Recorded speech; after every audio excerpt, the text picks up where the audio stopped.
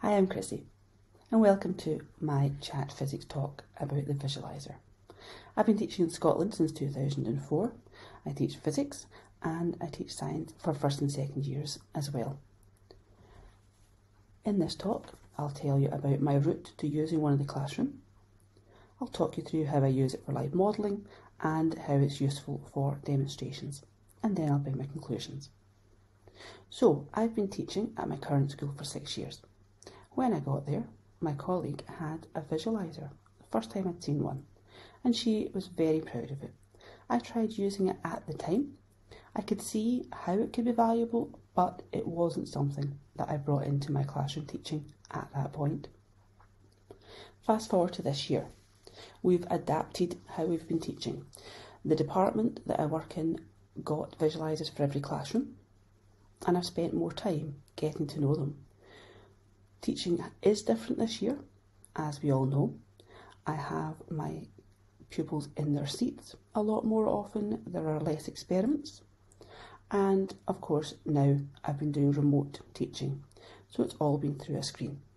And through all of this, the visualiser has been absolutely useful.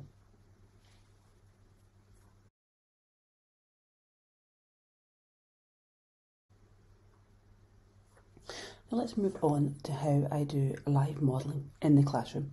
At the moment, my fourth years are working on the properties of matter topic in the National 5. So since we've been doing remote learning, I've been doing questions with them through their sessions. Here's an example where they have to choose in a multiple choice question which is the best setup for an experiment. So it was really handy for me to be able to show this to the class, and then through the chat on Microsoft Teams, I could get them to put in their suggestions of how they would start this kind of question. I decided to start with student 5 here. We had a look at it, and then I asked why that would not be the most accurate value for specific capacity. And they were very quick to notice that the thermometer was not within the system, so you wouldn't get a good value. Then we could move on to the others, and we could bring that down as well. And then I could ask them to put their answers into the chat for what they would have put as their answer. So it's just a very quick way for me to get a full class overview of how they were doing and just check that they were understanding that. From there, I moved on to a longer question. And again, I only had to have this one copy of it. I didn't have to have a copy for all of them. They didn't have to have other windows open while they were on the chat with me, as they would if they were using the past papers electronically. And we could go through the diagram here. They could ask me for help if there was anything they weren't sure about. So we looked at the numbers,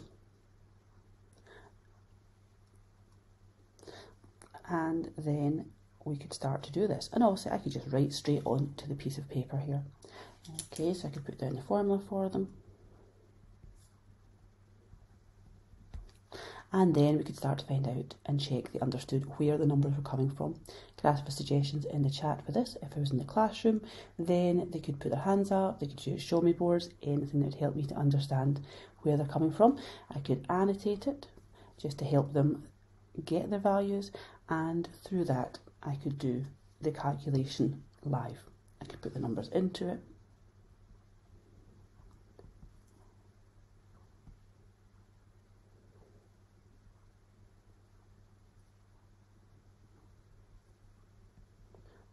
Okay, I could be saying there'd be 1 mark for that. I could show them you could get 1 mark for that one, and then we could get the final value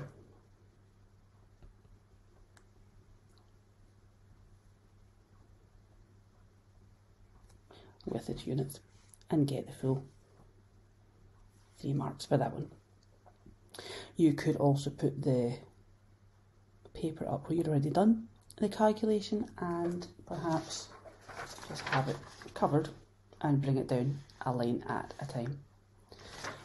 Okay, so far, so graphics tablet. I know a lot of people like to use those as well. I know that people can have actual tablets where they can have a PDF open and they can write on those. Those are all very, very useful ways that can be used in the classroom as well. The one reason why I like the visualiser is because I prefer my writing on paper. I know I could get used to how to use a tablet, but I just find it more natural to write on paper, and it just means that I've got exactly the same as the class have, which makes it very useful for that. So let's move on to another thing that I can use for live modelling, which I also think is very useful with the visualiser, and that is for graphs. I do have ways to put graph paper up on my Parisian board, but it doesn't always have the same divisions. It's not always got the same scales for that. And we know that junior classes can struggle to do graphs. We've all had our lessons. We're trying to make an entire class do a line graph, and it can be quite hard work. But if I have my visualiser, I have the same kind of paper as they have. We can look at the results that we're using, and we can decide together what scales we are going to use. Because everyone's got the same paper, they should all be able to count. So I can talk through them. I can say, right, let's do the x-axis. We can draw it on.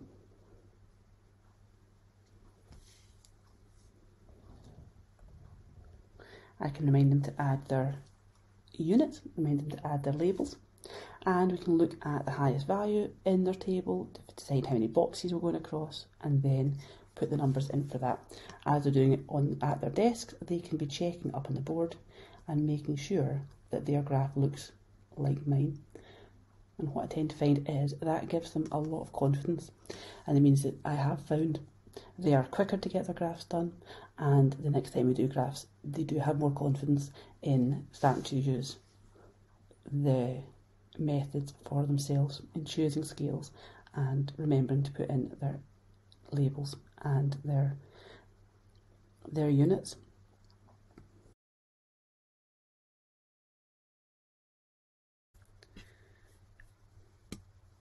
Okay, so let's move on to classroom demonstrations. I enjoy doing experiments with my classes. It's one of the reasons why I teach physics, but we all know that as we move up through the school, there's more content to get through, and there's less time for actually getting pupils doing their own experiments. We also find that the amount of equipment that schools tend to have means there may only be one set for a class once you get up to the higher levels. So I found over this year it's been useful to have my visualiser for using for experiments from a higher class. One of the ones that I did a few weeks ago was when we were doing waves. We've done interference, we've moved on to diffraction. Again, because I didn't really want the class moving around the classroom, then it was much easier for me to set up the equipment at the front on my demonstration desk and then use the visualiser to show what was happening up on the screen. It means they're not all crowded around my desk trying to look at the spectra, and it means that I can point them out on the board as well. Clearly, at the moment, I am remote teaching, meaning I don't have my classroom to work in, so I have had to set it up at home. Okay, so here I have my ray box set up with a single slit at the front, and I have put a diffraction grating in front, and I can be pointing out to the class where the spectra have formed. I could be looking at what order the colours have come in, and we could be comparing that with what we'd found from a prism when you put white light through that instead. I could pick up my diffraction grating and show them. Okay, this one's 300 lines per millimetre, so it's always a good experiment to get them to change that to calculate the grating spacing. So that's probably what I would have moved on to next. And it just means it's very clear. I could take a picture of that if I wanted and post it onto the class teams, and then they have a note and a picture of the experiment they've done. And it means that I get a chance to hear them all. I do like them sitting in their seats, all facing forward, because it just is a very controlled atmosphere at that point. And it means that you get to see all the students, see which ones are struggling with this, and you can just correct any misconceptions while you are actually teaching. It's the one other great thing about the visualiser is I don't have my back to them. I'm not writing on the board. I can be facing them as I write, as I work, as I set up the experiment.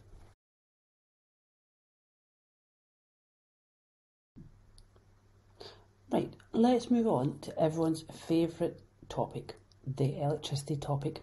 We all know how much fun it is to have a whole class working with the circuits kit.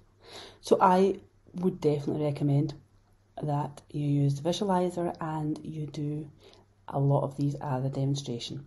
We know that the connections can be a bit iffy at times, and we've all had lessons where you are just spending your time going around between the groups. And a lot of the time you're telling them they have got the circuit correct, it's not working. And that's really quite disappointing. So I like to draw the circuit first so we can talk about the diagram, talk about the symbols. I do this if I'm doing it as a class and they are actually doing their own kit, then I like to get them to draw the circuit on their desk. It does avoid the spaghetti that we quite often get when they try and put all the components and the wires within the smallest possible space. So I can be modelling the fact that you should be spreading out your equipment so that you can see what's happening. Then I can bring up my battery, I can bring up my bulb and add them into my circuit in the same places as they are in the diagram, and then I can add the wires.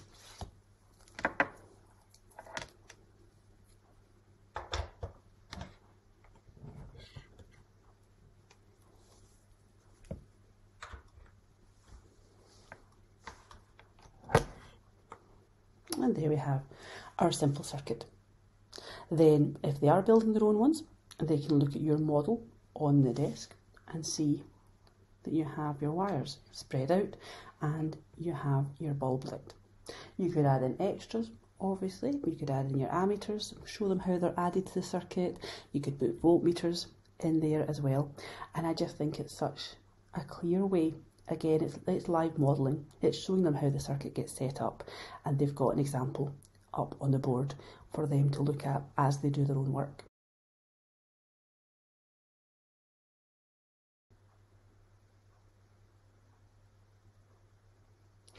Okay, so on to my final demonstration. I don't just teach physics, I teach biology and chemistry to the first and second years. And I have found this year I've been doing a lot more class demonstrations rather than experiments with them. I have found that very useful, particularly some of the chemistry experiments. The one I'm thinking of is the reaction of sodium thiosulfate with hydrochloric acid. It's not one I've ever particularly enjoyed doing with the classes, especially when the temperature gets increased. So this year I did it as a class demo. We had our cross on the piece of paper under the beaker, and we could add in the chemicals. Each group had their own stop clocks, so they could take their own set of results, get a graph from there, and I just felt it ran a lot more smoothly, and we knew that everybody got a good set of results. I'm limited at home here with my chemicals, obviously, so we're going to go for the good old-fashioned vinegar and bicarbonate soda for this wee bit. So I can just add that into my beaker. I could measure it out if you're in the classroom. You could get the pupils to help with measuring. They could read temperatures, although that is quite tricky to do with the visualiser just to get it lined up, but it is doable if we had to. Then I'll add the bicarbonate of soda.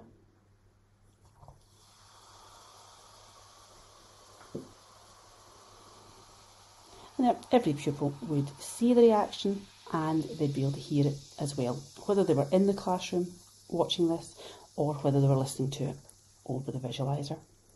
The good thing again here is I've got my paper underneath, so I can be asking the class for what they've noticed, and I could annotate it as I went. We could have fizzing, we could have bubbles,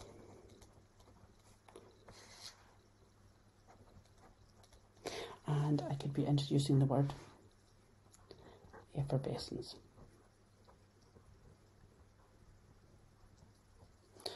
Okay, and through this, you could put up the information that you want the class to have in their jotters by the end of the lesson, and you're sure that every experimental group will get the results they get because it's all controlled by you. And I just think class demos are the way to go for a lot of this. Okay, so in conclusion, visualisers are relatively cheap. They are a good way for you to live model examples and to offer feedback while writing on paper, because pupils could come and put their page under the visualiser and show other people and other pupils the work that they've been doing. They're effective in whole class demonstration, and they're useful if you're teaching in a non-science classroom as well as a science classroom, and also for remote learning. Thank you for listening.